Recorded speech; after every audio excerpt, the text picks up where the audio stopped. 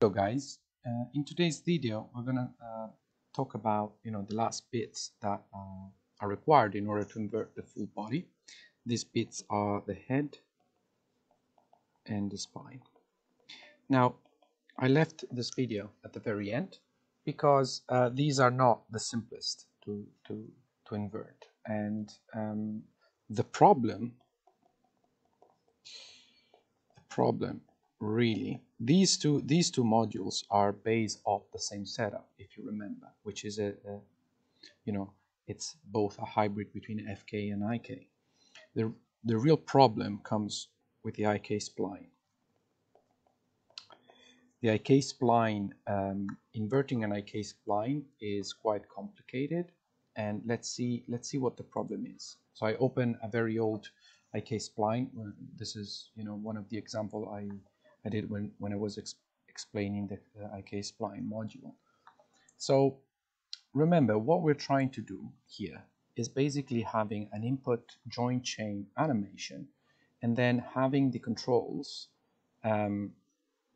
moving from that animation. Once that's done, then we can switch back to forward solve, and those controls then will eventually move the bones in the same way.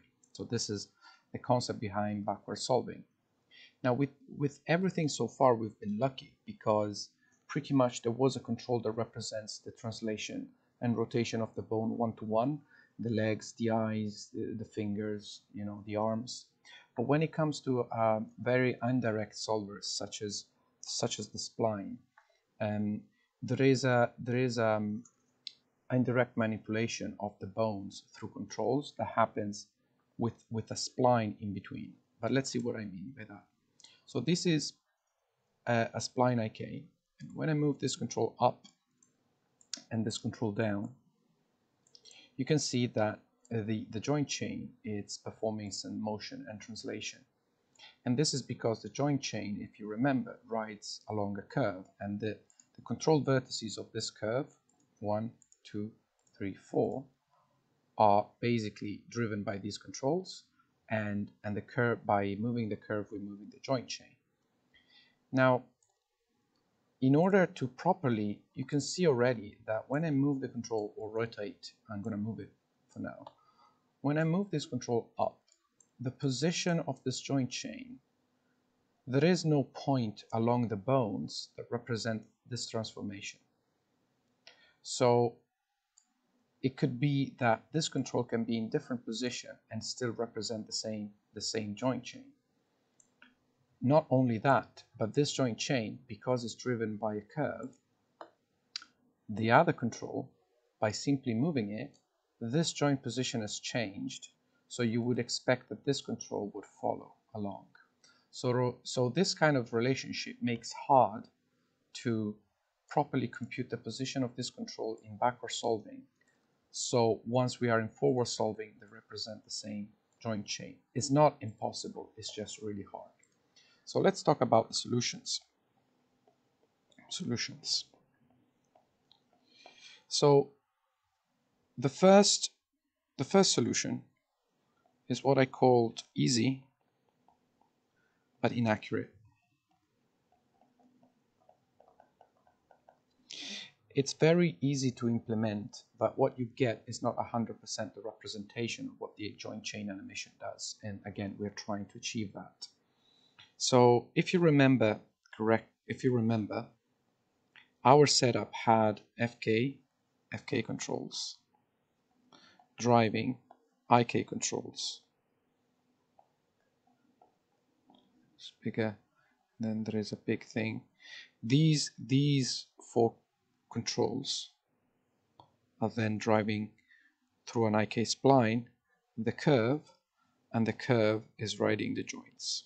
It's driving the joints, okay? There's another one I'm missing here. Okay, so now I draw them separately, but these things, of course, are on top of one another.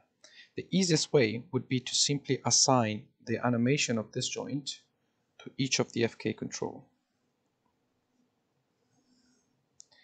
But the problem is that if the spine deforms too much, these rotation, once copied over to these rotations,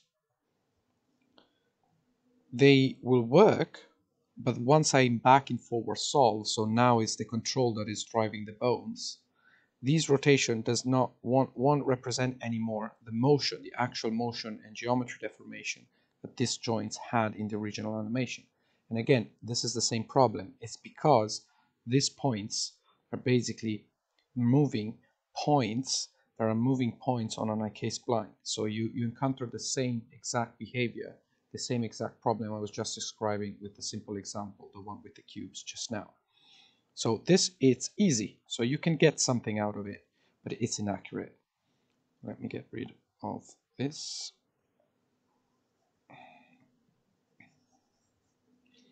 The second solution is what I call cheeky, but accurate.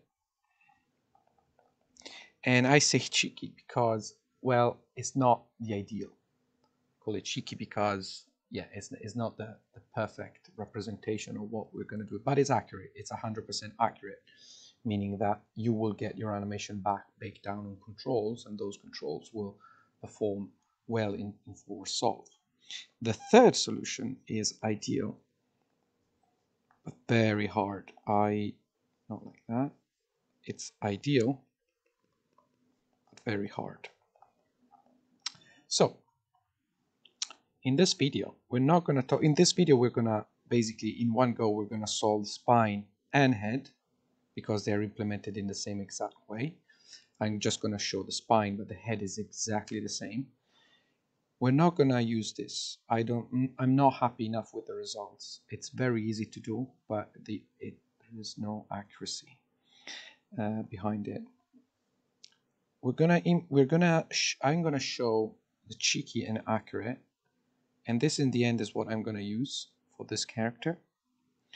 I'm gonna talk a little bit about this one, but basically, I think when I did implement this, the graph became so complicated that to me it became more of a burden, and I was losing FPS performances when I implemented this.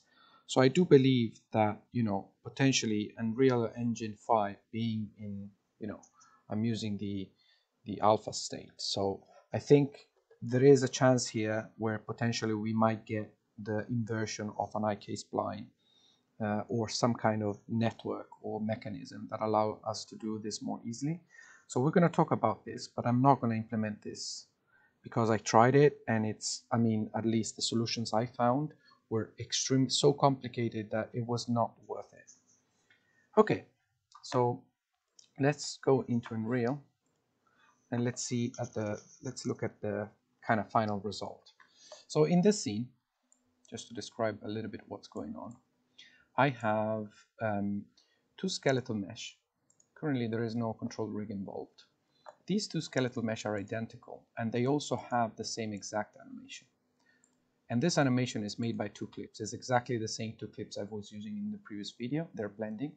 So the purple one is just arms and legs, and the green one is just the body, and they're blending. Okay, so I'm using the second skeletal mesh with no control rig, with the same animation applied, to simply, I've hidden the geometry, and I'm showing the skeleton. So I'm using the second mesh is just there to display the skeleton, and so I can properly see that the animation that we're going to bake onto control rig matches the skeleton. Okay, that's the only reason I'm using it. So let's have a look and do the usual. So these two animations have been, I need to make these active. They were disabled before. So I'm going to right click on it and say bake to control rig, same as usual. Now suddenly this character is in control rig, is on top of the purple skeleton, which is good for now. I expect that when I move up to roughly this point here, they should follow the purple skeleton. And when I'm moving and blending into the green skeleton, you can see that the green skeleton represents, remember, is the walk cycle I transfer for the mannequin. But you can see that the control rig now follows 100% the new skeleton. So this is I consider this a success, meaning that we, even with a complex module system, we're now able to invert motion capture input data, and not only that, but blend between clips, and everything will still follow. Okay, so you can see that, and this rig now, of course, it does work, meaning that you can offset from there. You can see all the keys have been baked. So how is this done? And remember, we're talking about this one. How is this implemented? Well, if I open Control Rig, you can see that this I haven't touched at all. In this one, in the backward solve, I included the module spine and the module head. And the changes I've made are not related to the spline IK solver. Remember, we have a solver that is purely spline IK. I haven't done those there. This is where I tested it to perform the inversion, but the graph was so huge, and I thought and I was losing FPS, so I thought I don't think this is good enough for now to justify the backward solving on the spine. So what I've done instead is I did a simple manipulation of the module spine, and the same exact thing I did it on the module head. At the very bottom here, I haven't touched the graph, but I added an option. So at the very bottom of the spine and the head, you can see this extra option called Pure FK. And if I open the graph, and here I added, of course, backwards and backwards. So this is the spine, this is and the head. In the forward solve, I'm in Pure FK mode by default. And in the backward solving, everything is disabled, and it's only enabled backwards. So if I open the module spine, this thing is exactly the same. This is exactly the same. I added the backward solve and the Pure FK. And the way I'm going through Pure FK is just by branching. It's nothing different. There is just a simple branch that basically by default disables completely the spline IK. So right now, what's happening really, it's a Pure FK setup where only the FK controls are manipulating the joints on the chain, only them. And the reason is this one. I don't want to have an indirect positioning of an orientation based on multiple controls, but I rather want one transform that represents precisely the transformation that is happening on the bone. So in order for the spline, and the same is on the head, is the same exact thing, Pure FK. So what's going on in the Pure FK, I'm simply taking all the controls, all the joints, and I'm saying attach the bones to the controls, right? And in the backward solve is exactly the opposite, the way we're used to. Take all the bones, take all the controls, and attach the controls to the bones. This is basically the opposite of one another, okay? So, and the same goes for the head. There's Pure FK and backward solve. The only additional thing, and there is a little bit of a difference, is that I also included, instead of having just these two nodes, there is the pelvis to take into consideration, so the pelvis FK. But overall, the idea is always that I have controls driving bones here and bone driving controls. I'm using a project new parent because I want to make sure that they behave as a parent constraint. In this case, because the controls are oriented exactly like the bones, I could have used the get transform, set transform, but I left it as a project new parent in case I come up with an idea to make the IK spline work, but I didn't. So, well, the IK spline does work, but again, it's so complicated, and so it basically becomes extremely slow. So what happens now is that by default, the spline is Pure FK. I will have to put this control up here. It's just another way to control the spine. So in this case, the orange control will be disabled temporarily, and this allows me to perform a proper backward solve.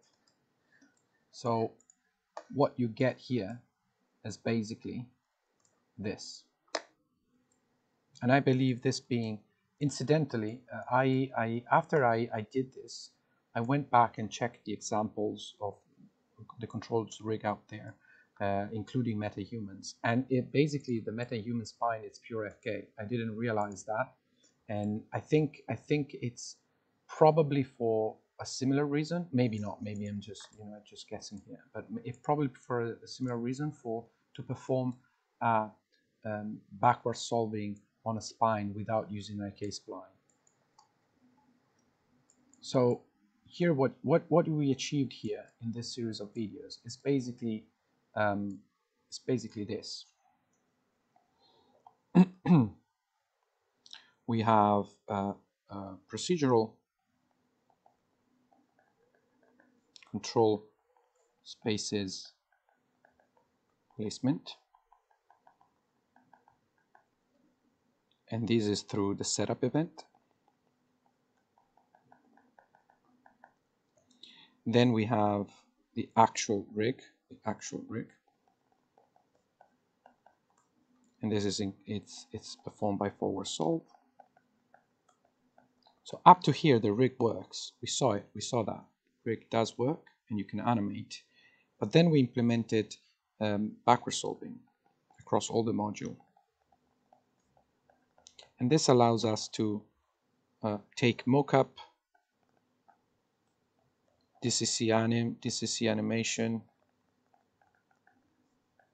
blended clips, procedural animation, and take each one of these and through the backward solving, bake it down into, rather than being in joint space, we bake it down through backward solving onto control space.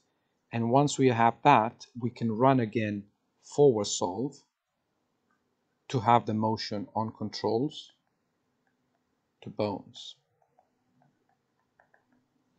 So I consider this a very first, again, another little milestone where we have skeleton that can ingest mocap and can be keyframed, and it has some modularity. So what's next is we need to start talking about move targets, blend shapes for the Maya user, and then we need to talk about dynamic solver.